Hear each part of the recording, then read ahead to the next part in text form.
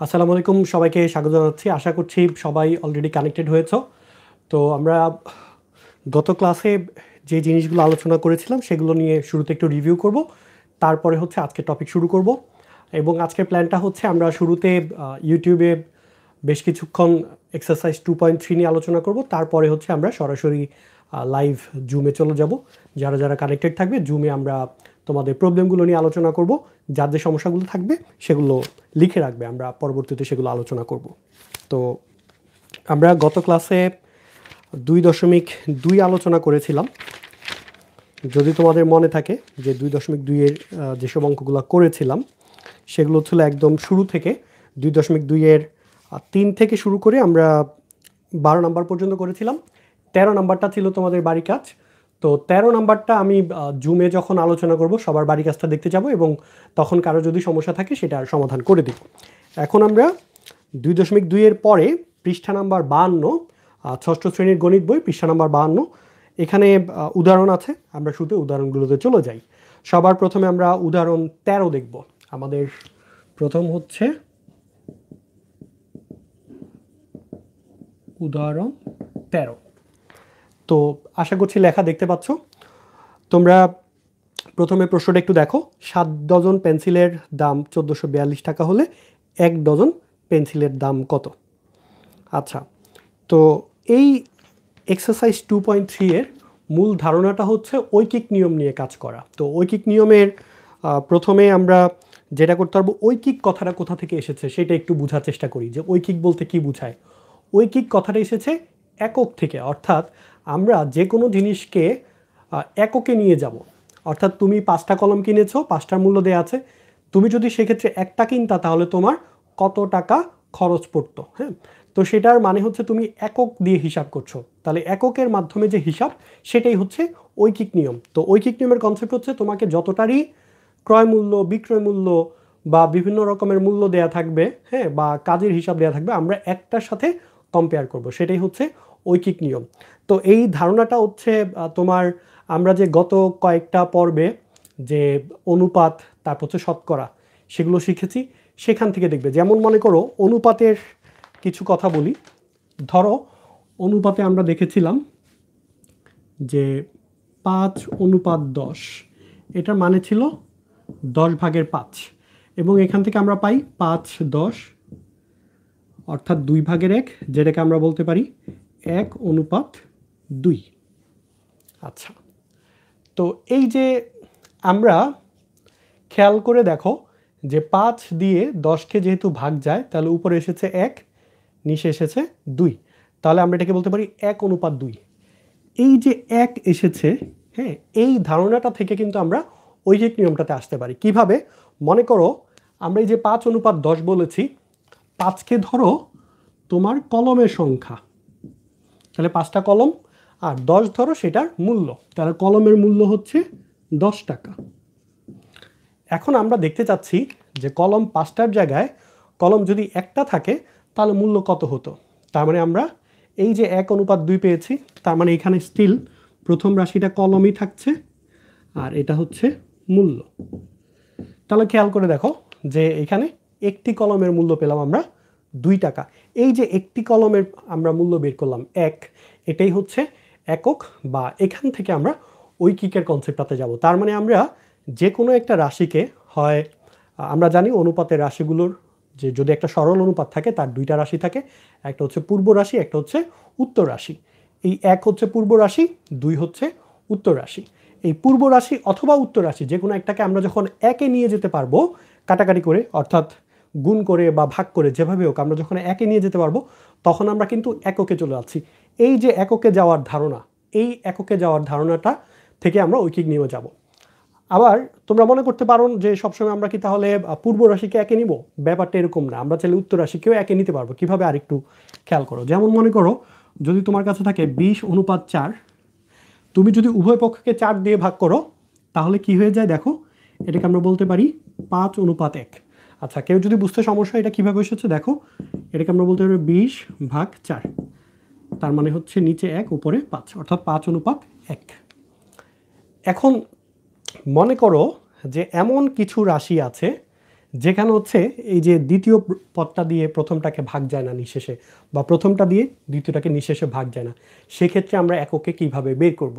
আচ্ছা, এটা বের করার খুব সহজ প্রসেস হচ্ছে, তোমরা কোন রাশিটাকে, মানে পূর্ব রাশি নাকি উত্তর রাশি, সেটাকে এককে নিতে চাও সেটা খেয়াল করো। তোমরা যদি পূর্ব রাশিকে এককে নিতে চাও তাহলে পুরোটাকে এককের রাশি যেটা আছে সেটা দিয়ে ভাগ করো, অর্থাৎ এটাকেও 5 দিয়ে ভাগ করো, এটাকেও 5 দিয়ে ভাগ করো। আর যদি এমন হয় যে তুমি উত্তর রাশিকে এককে নিতে চাও তাহলে উত্তর রাশিতে যা আছে সেটা দিয়ে উভয় পক্ষকে ভাগ করো, তাহলে তুমি একটা রাশিতে 1 পেয়ে যাবা। আমি একটা এক্সাম্পল দিই, যেমন মনে করো তোমার কাছে আছে 13:5, তাহলে কি করবে, 5 দিয়ে তুমি এটাকে যদি এককে নিতে চাও উত্তর রাশিকে তাহলে 5 দিয়ে ভাগ করবে, তাহলে এখানে চলে আসবে 1, এখানে একটা ভগ্নাংশ আসবে যেটাকে তুমি দশমিকে কনভার্ট করতে পারো। হ্যাঁ, যেমন 5 দিয়ে যদি এটাকে ভাগ করো 2.6, তাহলে 2.6:1 এইটাতে আসবে। হ্যাঁ, তো এভাবে করে আমরা এককের ধারণাটাতে পৌঁছাতে পারি। আশা করছি এই যে এককে যাওয়ার ব্যাপারটা তোমরা বুঝতে পারছো। তার মানে এককে যাওয়ার কনসেপ্টটা কি? এককে যাওয়ার কনসেপ্ট হচ্ছে আমার যেই রাশিটাকে এককে নিতে চাই সেই সংখ্যাটা দিয়ে ভাগ করতে হবে। এই জিনিসটা একটু মাথায় রাখবে সবাই। যেমন আমরা 4-এর জায়গায় এককে যেতে চেয়েছি, এই জন্য 4 দিয়ে ভাগ করেছি উভয় পক্ষে, বা এই যে 5টাকে এককে নিতে চেয়েছি তাহলে উভয় পক্ষে 5 দিয়ে ভাগ করেছি। সো এই জিনিসটা একটু মাথায় রাখো যে আমরা যেটাকে এককে নিতে চাই, যেই রাশিটাকে, সেটা দিয়ে ভাগ করতে হবে। এখন মনে করো 5টি কলমের দাম 100 টাকা, একটি কলমের দাম কত, তার মানে 5 দিয়ে ভাগ করতে হবে। এখন খেয়াল করো, আমরা 5 দিয়ে ভাগ করছি কাকে? শুধু 100কে ভাগ করছি। কেন? কারণ আমরা জানি যে 5 দিয়ে 5কে ভাগ করলে 1 হবে, তার মানে একটির মূল্য আমরা পাচ্ছি। এই হচ্ছে সিস্টেম। তো এখন আমরা এই ধারণাটাকে সামনের দিকে নিয়ে যাব। আমরা এখন উদাহরণে যে অঙ্কগুলো আছে তোমাদের বইয়ের 52 পৃষ্ঠায় সেটা নিয়ে আলোচনা করব।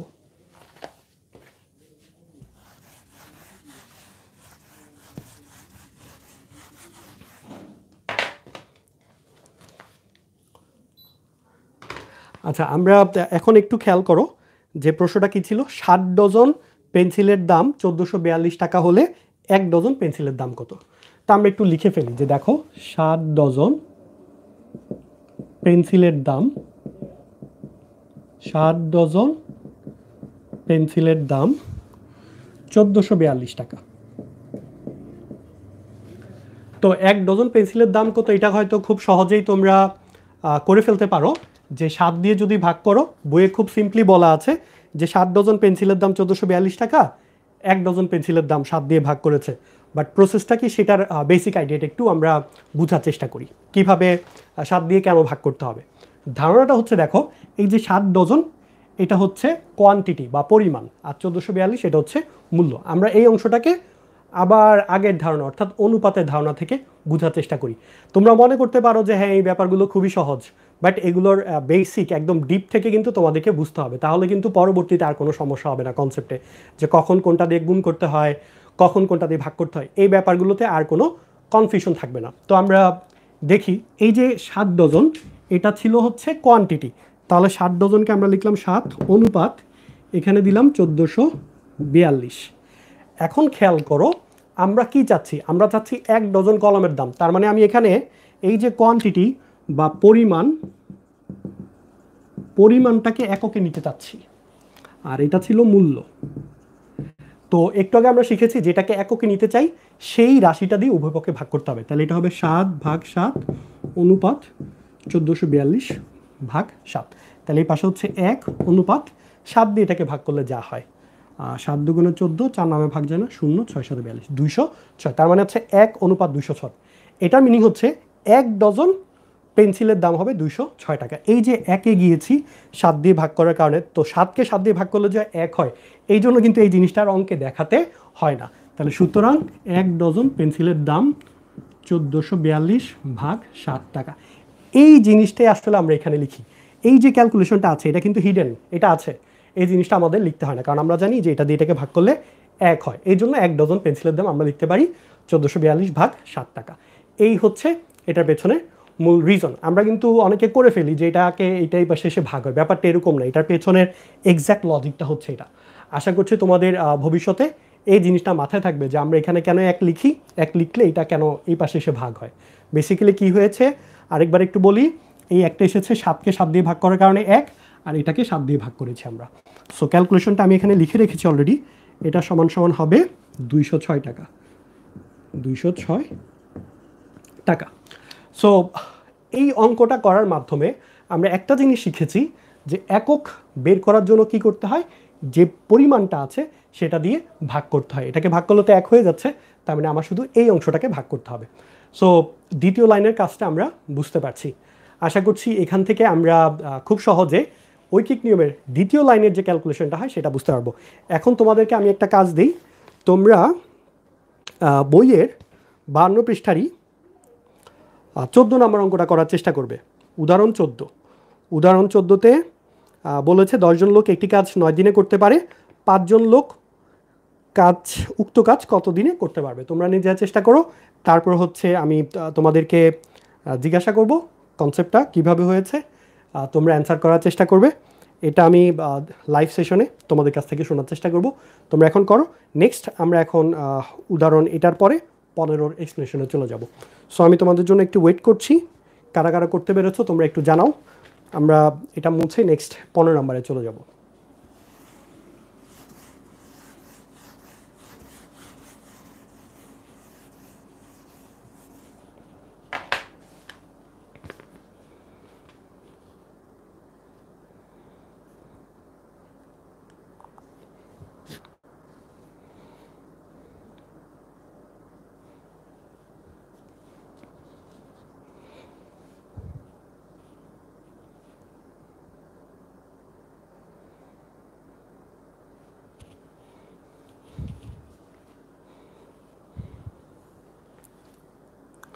আচ্ছা, তোমরা একটু খেয়াল করে দেখো 14 নম্বরে 10 জন লোক একটি কাজ করতে পারে 9 দিনে, একজন লোকে কাজটি করতে পারে কত দিনে। এখানে দেখো একটু উদাহরণ 14, 10 জন লোক একটি কাজ করতে পারে 9 দিনে। সুতরাং একজন লোক একটি কাজ করতে পারে। এই জায়গায় একটা কনফিউশন সবার মধ্যে কাজ করে। কনফিউশনটা কি সেটা একটু বলি। একটু আগে আমরা যে অঙ্কটা করেছিলাম সেখানে ছিল যে আমরা বলেছি যে এখান থেকে যদি এককে আসতে হয় এই মানটা দিয়ে এটাকে ভাগ করতে হয়। এখানে কিন্তু ভাগ হবে না, এখানে গুণ হবে। কেন? আচ্ছা, এখানে অনেকে বা বেশিরভাগ মানুষের যেই এক্সপ্লেনেশনটা দেওয়ার চেষ্টা করে সেটা হচ্ছে যে সময় কি কম লাগবে নাকি সময় বেশি লাগবে ওই হিসাব থেকে আসে। ব্যাপারটা আসলে এরকম না। এক্স্যাক্ট রিজনটা হচ্ছে আমরা যে বলেছিলাম, এই যে খেয়াল করো আগে যে 60 ডজন কলমের দাম ছিল 1442 টাকা। 1 ডজন কলমের দাম আমরা যখন চেয়েছিলাম তখন আমরা কি লিখেছি, যেটা হচ্ছে 7:1442, উভয় পক্ষকে 7 দিয়ে ভাগ করলে যেটা পাওয়া যায় সেটাই লিখেছি। তো এখানে যদি ভাগ হয় এখানে কেন গুণ হবে? ব্যাপারটা একটু বল। সেটা হচ্ছে দেখো, এই যে কলমের দাম মানে ডজন আর এখানে হচ্ছে দাম, কলম যদি বাড়ে তার দাম বাড়বে। এই জিনিসটাকে বলা হয় সমানুপাতিক, অর্থাৎ সমান হারে বাড়ছে। কলম বাড়লে দাম বাড়বে, কলম করলে দাম কমবে। ব্যাপারটা ছিল এটা। এই জন্য আমরা যখন এটাকে ভাগ করি এটাকেও ভাগ করি। বাট এই যে লোকেরা কাজ করবে এটার কি সমানুপাতিক কাজের সাথে লোকের সংখ্যা? না, লোক বাড়লে কাজ কমে, লোক কমলে কাজ বাড়ে। তার মানে এটা হচ্ছে ব্যস্তানুপাতিক। তার মানে আমি যখন এটাকে 10 দিয়ে ভাগ করব এটাকে তখন 10 দিয়ে গুণ করব, আর এটাকে যখন 10 দিয়ে গুণ করব এটাকে 10 দিয়ে ভাগ করব। ব্যাপারটা হচ্ছে এটা হচ্ছে ব্যস্তানুপাতিক। সো বুঝতে হবে যে কখন ভাগ হবে কখন গুণ হবে। উভয় জিনিসকে সেম জিনিস দিয়ে ভাগ করতে হবে যখন এটা সমানুপাতিক। মানে আমি এটাকে 7কে 7 দিয়ে ভাগ করলাম আর এটাকেও 7 দিয়ে ভাগ করলাম, একই জিনিস দিয়ে আমরা ভাগ করছি কারণ এটা ছিল সমানুপাতিক। বাট যদি ব্যস্তানুপাতিক হয় তখন আমরা একটা রাশিকে ভাগ করলে আরেকটা রাশিকে গুণ করতে হয়, কারণ হচ্ছে ব্যস্তানুপাতিক। তো ব্যস্তানুপাতিকগুলো রাশিগুলো গুণ করলে কি হয়ে যাবে? 1 হয়ে যাবে। আচ্ছা দেখো আমি যেটা বলেছি, তাহলে এটাকে আমরা বলতে পারি 10:9। যেহেতু এটা ব্যস্তানুপাতিক তাহলে এটাকে যদি 10 দিয়ে ভাগ করো এটাকে গুণ করতে হবে 10 দিয়ে। তাহলে এটাকে 10 দিয়ে ভাগ করলে হবে 1 আর এটাকে 10 দিয়ে গুণ করলে হবে 90।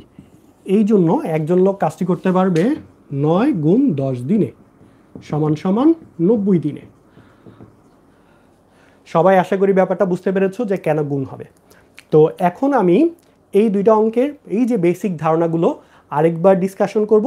তোমরা আরেকটু মনোযোগ দিয়ে শুনবে, তাহলে আশা করছি কনসেপ্ট একদম ক্লিয়ার হয়ে যাবে। তোমরা এগুলো একটু তুলে ফেলো।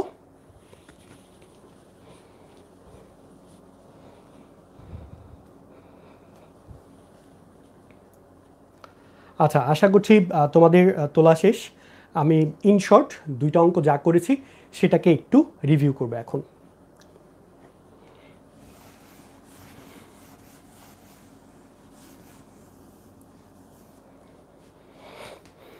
আমরা 2টা অঙ্ক করেছিলাম, একটা ছিল উদাহরণ 13, আরেকটা হচ্ছে উদাহরণ 14। দুইটাকে একটু পাশাপাশি লেখার চেষ্টা করি। উদাহরণ 13তে ছিল যে 7 ডজন কলমের দাম, আমি সংক্ষেপে লিখি, এখানে হচ্ছে 7 ডজন আর টাকা হচ্ছে 1442 টাকা। সেখান থেকে আমরা 1 ডজন কলমের দাম কত সেটা বের করতে চেয়েছি। আর উদাহরণ 14তে ছিল যে 10 জন লোক কাজ করতে পারে হচ্ছে 9 দিনে, একজন লোক কাজ করতে পারে কত দিনে। আমরা দেখেছি এখান থেকে যখন আমরা এককে গিয়েছি 7টা এই পাশে এসে ভাগ হয়েছে, আর এখান থেকে যখন এককে গিয়েছি এই পাশে 9টা গিয়ে গুণ হয়েছে। তাহলে কখন ভাগ হবে কখন গুণ হবে সেটা আমরা একটু বুঝি। 7 ডজন থেকে 1 ডজনে গিয়েছি, তাহলে এটাকে দেখো যে 7 অনুপাত আমরা 1442 লিখতে পারি। তাহলে 7টাকে যদি একে আনতে চাই তাহলে উভয় পক্ষে আমরা জানি একই জিনিস দিয়ে যদি ভাগ করি অনুপাতের রাশির মানগুলো পরিবর্তন হয় না, এটা সমানুপাতের ক্ষেত্রে। তাহলে এটাকে 7 দিয়ে ভাগ করলে হচ্ছে 1, আর এটাকে 7 দিয়ে ভাগ করলে হবে 206। তার মানে এই যে 7কে 7 দিয়ে ভাগ করলে 1 হয়, সেখান থেকে আমরা বলতে পারি সুতরাং 1 ডজনের দাম, এই যে একটা কোথা থেকে এসেছে কারণ আমি 7কে 7 দিয়ে ভাগ করেছি, এটার আমাদের দেখাতে হয় না। আর 1442কে 7 দিয়ে ভাগ করলে হয় 206, এই জন্য আমরা লিখি 1442 ডিভাইডেড বাই 7 টাকা। আমরা শুধু এই অংশটা লিখি যেটাকে 7 দিয়ে ভাগ করতে হয়। সো বেসিক্যালি 7টা এখানে এসেছে এই কথা যদি তোমাকে কেউ বলে থাকে এটা ভুল, 7টা এখানে আসে নাই। 7 দিয়ে আমরা এটাকেও ভাগ করেছি এটাকেও ভাগ করেছি, উভয় পক্ষে 7 দিয়ে ভাগ করেছি, অ্যাকচুয়াল ব্যাপারটা হচ্ছে এটা। এই জন্য এখানে 1 আর এখানে হচ্ছে এই রাশিটা। সো এই কাজটা আমরা কখন করব, যে এটা এখানে ভাগ করব কখন, যখন এই দুইটা রাশি সমানুপাতিক, অর্থাৎ এটা বাড়লে এটা বাড়ে, এটা কমলে এটা কমে। তার মানে কমা মানে কি ভাগ করা, অনেকবার বিয়োগ করা, কমানো মানে বিয়োগ করা, আর অনেকবার বিয়োগ করা মানে হচ্ছে ভাগ করা। এই জন্য যখন উভয়টাকে কমিয়েছি, এটাকেও ভাগ করেছি এটাকেও ভাগ করেছি। এবার এই অংশটা দেখি, এই দুইটা রাশি কিন্তু সমানুপাতিক না, যে মানুষ বাড়লে কাজ কমে যাবে আর মানুষ কমলে কাজ বেড়ে যাবে। তার মানে এটা কিন্তু সমানুপাত না, এটা হচ্ছে ব্যস্তানুপাত। সো ব্যস্তানুপাতের ক্ষেত্রে যেটা করতে হবে, একটা কমলে আরেকটা বাড়বে, আরেকটাকে বাড়ালে একটা কমবে। সো আমি যদি এটাকে কমাতে চাই, একজনে নিতে চাই, তার মানে এই রাশিটাকে কমাতে চাই, সো এটা বাড়বে। তাহলে এটাকে যত দিয়ে ভাগ করব সেটাকে তত দিয়ে গুণ করতে হবে। এই জন্য আমরা যখন একজনে যাচ্ছি 10 থেকে 1 কীভাবে পাচ্ছি, 10কে 10 দিয়ে ভাগ করে, এই জন্য আমরা 9কে 10 দিয়ে গুণ করব। সো যদি এখন আমি সামারিটা বলি, সামারি হচ্ছে যখন এই দুইটা রাশি সমানুপাতিক তখন এটাই পাশে এসে ভাগ হবে, আর যখন দুইটা ব্যস্তানুপাতিক এটাই পাশে এসে গুণ হবে। আশা করছি এই নিয়ে আর কোনো কনফিউশন থাকবে না। আরেকটা ব্যাপার শুরুতে আলোচনা করেছিলাম, সেটা হচ্ছে যে এককের ধারণাটা কিভাবে এসেছে।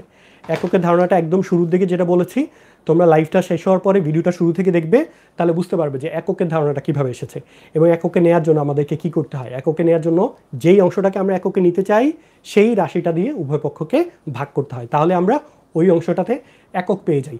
সেই কনসেপ্ট থেকে আমরা ঐকিক নিয়মে চলে এসেছি, তখন আর আমরা এভাবে অনুপাত করে আর দেখাই না। বেসিক্যালি এই জিনিসটা অনুপাত থেকেই এসেছে, আমরা সেখান থেকেও ডিরাইভ করতে পারি।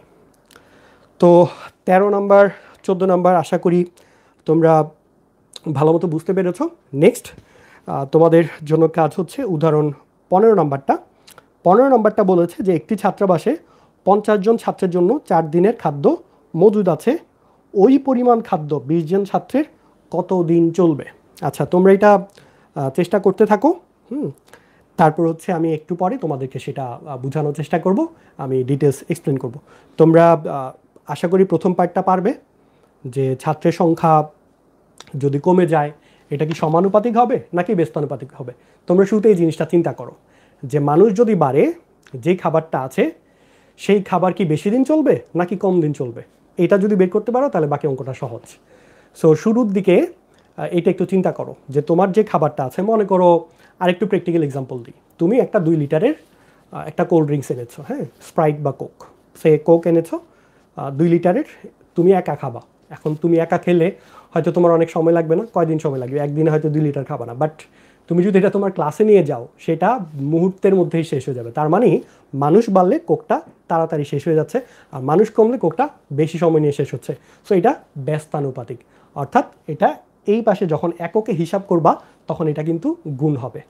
ঠিক আছে, এই জিনিসটা একটু মনে রাখতে হবে। এটা করে বাকি কাজটা তোমরা করার চেষ্টা করো। আমি এটা মুছে এখন সেই অংশটাতে যাচ্ছি।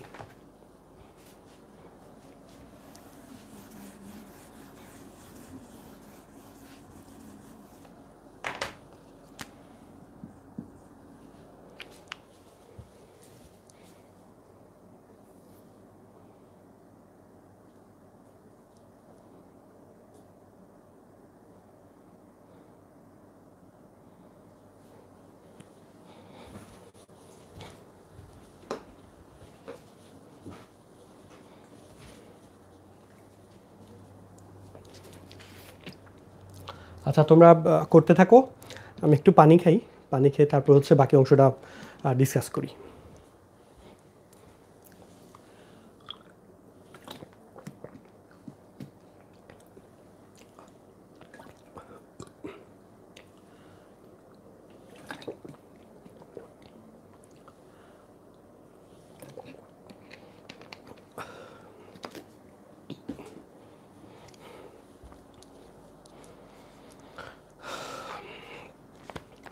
তো আশা করছি সবাই 15 নম্বরটা করতে পেরেছো। তো 15 নম্বরের ব্যাপারটা একটু ডিসকাস করি।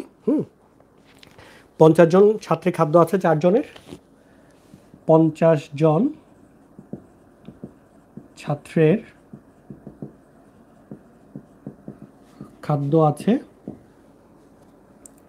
4 দিনের। এখন দেখো, প্রথমে আমরা বুঝবো যে এই সম্পর্কটা সমানুপাতিক নাকি ব্যস্তানুপাতিক। ছাত্র যদি কমে যায়, খাবারগুলো 4 দিনের জায়গায় বেশি দিন চলবে। মানে একজন ছাত্র খাবার খেয়ে 4 দিনের খাবার খেতে তার অনেক দিন সময় লাগবে।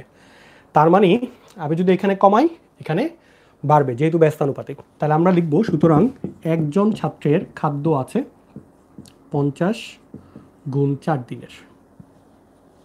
আচ্ছা, এই পাশে 50 দিয়ে কেন গুণ হয়েছে একটু বলি। আমরা এই পাশে 1 পেয়েছি কিভাবে, 50কে 50 দিয়ে ভাগ করাতে 1 এসেছে। তাহলে এই পাশে কি করতে হবে, 50 দিয়ে গুণ করতে হবে। তাহলে এটা গেল 50 গুণ 4 দিনের। সুতরাং আমাকে কি চেয়েছে, যে 20 জন ছাত্রের, এখনও সেম জিনিস দেখো, যে একজন ছাত্রের জায়গায় যদি 20 জন করো, তার মানে তুমি কি করেছো, এখানে ছাত্রের সংখ্যা বাড়িয়েছো, অর্থাৎ ছাত্রকে 20 দিয়ে গুণ করেছো। তাহলে এই পাশে আমার যেহেতু ব্যস্তানুপাতিক, এখানে 20 দিয়ে ভাগ করতে হবে। তাহলে 20 জন ছাত্রের খাদ্য আছে 50 গুণ 4 ভাগ 20। সো আমরা 4 দিয়ে এটাকে ভাগ করলে 5, 10, অর্থাৎ 10 দিনের খাদ্য আছে 20 জনের জন্য। তার মানে আমরা 20 জন ছাত্রের কতদিন চলবে, সেটা হচ্ছে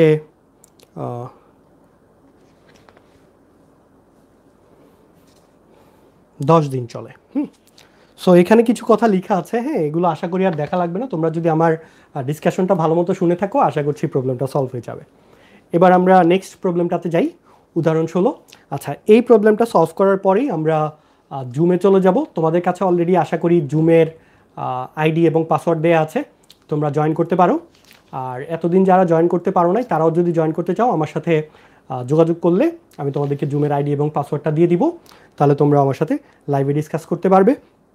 একটা ব্যাপার, এতক্ষণ পর্যন্ত আমরা 3টা অঙ্ক করতে গিয়ে যেই বেসিক ডিসকাশনগুলো করেছি, সেগুলোতে কারা যদি প্রবলেম থাকে তোমরা একটা নোট ডাউন করে রাখো, তোমরা জুমে ডিসকাস করো বা এখানে কমেন্ট করো। আমি আপাতত 16 নম্বরে চলে যাই।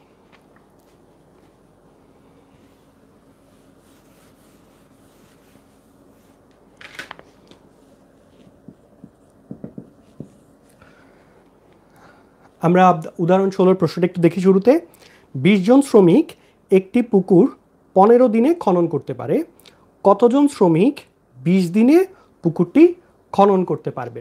আচ্ছা, এখানে যেটা বলেছে, যে প্রথমে একটু খেয়াল করো, যে শ্রমিক পুকুর খনন করে, 20 জন শ্রমিক পুকুরটা খনন করতে পারে 15 দিনে। তো আমরা শুরুতে ইনফরমেশনটা লিখে ফেলি, যে 20 জন শ্রমিক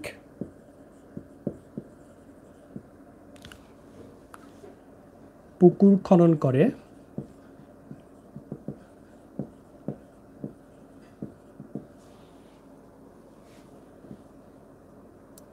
15 দিনে। আচ্ছা, এটা হচ্ছে আমাদের ইনফরমেশন দেয়া আছে। এখন আমাদেরকে কি বের করতে হবে বলেছে যে কতজন শ্রমিক 20 দিনে পুকুরটি খনন করতে পারে। আচ্ছা, তার মানে আমাকে চেয়েছে শ্রমিক।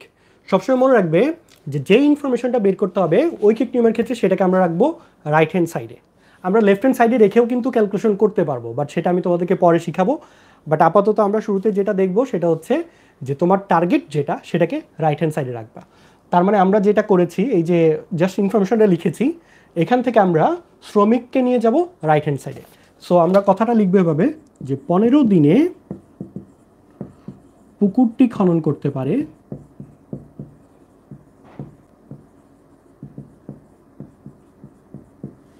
20 জন শ্রমিক। সো আমরা এটা লিখে ফেলেছি, যেহেতু আমাদের টার্গেট হচ্ছে শ্রমিক, কতজন শ্রমিক পারে, তো এটাকে আমরা রাইট হ্যান্ড সাইডে নিয়ে আসলাম। এখন আমরা বের করব হচ্ছে একদিনে। এখন খেয়াল করে দেখো, 15 দিনে খনন করতে চাও, তার মানে তোমার শ্রমিক বেশি লাগবে, এই কনসেপ্টটা করতে পারো। আর একটু আগে আমরা যে কনসেপ্টে শিখেছি সেই কনসেপ্টটাতেই আমার মনে হয় বেটার। সেটা হচ্ছে দেখো যে পুকুর খনন করার শ্রমিকের সম্পর্কটা কি সমানুপাতিক নাকি ব্যস্তানুপাতিক। মানে তুমি চিন্তা করে দেখো, তুমি যদি দিন কমাও শ্রমিক কি বেশি লাগবে নাকি শ্রমিক কম লাগবে? শ্রমিক বেশি লাগবে না? আর যদি দিন বাড়িয়ে দাও শ্রমিক কম হলেও চলবে, তার মানে এটার মধ্যে সম্পর্কটা ব্যস্তানুপাতিক। অর্থাৎ এখানে যদি কমাও এখানে বাড়াতে হবে। সো 15 জায়গায় 1 আনছি, 15 দিয়ে ভাগ করছি, তার মানে এই অংশটাকে আমার 15 দিয়ে গুণ করতে হবে। সো একদিনে পুকুরটি খনন করতে পারে 20 গুণ 15 জন শ্রমিক। এখন আমাকে টার্গেট কী চেয়েছে যে 20 দিনে পুকুরটি খনন করতে কতজন শ্রমিক লাগবে। সো আমি যখন এখানে 20 লিখছি, 1-এর জায়গায় 20 এসেছে, তার মানে এটাকে 20 দিয়ে গুণ করেছি। আর এটাকে যেহেতু গুণ করেছি এই অংশটাকে ভাগ করতে হবে। কেন ভাগ করতে হবে? কারণ এটা হচ্ছে ব্যস্তানুপাতিক। তাহলে 20 দিনে পুকুরটি খনন করতে পারে 20 গুণ 15 ভাগ, এই 20 দিয়ে ভাগ করলে 20 কাটা যাবে, তার মানে থাকছে 15 জন শ্রমিক। আচ্ছা, সো এই অংশটার উত্তর হবে 15 জন। তো তোমাদেরকে আমি এখন যে কাজটা দিব সেটা হচ্ছে, তোমরা যে উদাহরণগুলো আছে বাকিগুলো আমরা আলোচনা করেছি, 13, 14, 15, 16 এগুলো আলোচনা করেছি। এবং এগুলো আলোচনা করতে গিয়ে যে বেসিক কনসেপ্টগুলো আলোচনা করেছি, এককটা কিভাবে এসেছে, তারপর এককের থেকে এটা কিভাবে এসেছে, সেই জিনিসটা খুব বেশি ডিটেলস আলোচনা করি নাই, সেটাও আলোচনা করব। আপাতত আমরা একটু পরে জুমে চলে যাব। হ্যাঁ, কতক্ষণ পরে যাব? মাঝখানে আমি 10 মিনিটের একটা ব্রেক দিব। ব্রেকে তোমরা এগুলো একটু দেখবে নিজেরা, কোথায় কোথায় সমস্যা আছে সেগুলো একটু ফাইন্ড আউট করো, তারপরে জুমে লাইভে এসে আমার সাথে ডিসকাস করো। এবং তোমরা এগুলো খাতায় লিখে ফেলো সুন্দর করে, আমি তোমাদের সবার খাতা চেক করব জুমে এসে। এবং আরেকটা ব্যাপার বলি, এখন থেকে আমরা এভাবে করেই করব প্রত্যেক দিন। যখনই ক্লাসটা করি, ক্লাসের শুরুতে আমরা ইউটিউবে ভিডিওগুলো ডিসকাস করব, এবং মানে টপিকে যে প্রবলেমগুলো আছে সেগুলো ডিসকাস করব, অঙ্কগুলো ডিসকাস করার পরে সেই প্রবলেমগুলোতে যদি তোমাদের বুঝতে কারো সমস্যা থাকে সেগুলো হচ্ছে লাইভে এসে আমাকে বলবা, কারো যদি কোনো টপিক বুঝতে সমস্যা হয়ে থাকে। আশা করছি এটা ভালো হবে। আর আমরা পরীক্ষা নিব, পরীক্ষার ব্যবস্থা করছি এবং তোমরা খাতাগুলো দেখাতে পারবে। তো আপাতত এখানে শেষ করি আমি লাইভ সেশনটা। আশা করছি আগামীকালকে আবার বিকাল 4টায় অথবা রাত্রে 9টায় আমরা লাইভে চলে আসবো ইউটিউবে। তারপরে লাইভ শেষ করে পরবর্তীতে আবার আমরা জুমে চলে যাব। তো তোমরা 10 মিনিটের একটা ব্রেক নাও, 10 মিনিট পরে হচ্ছে আমরা জুমের সেশনটা শুরু করে দিব। সো সবাই ভালো থাকবে, সেখানে দেখা হবে। আসসালামু আলাইকুম, আল্লাহ হাফেজ।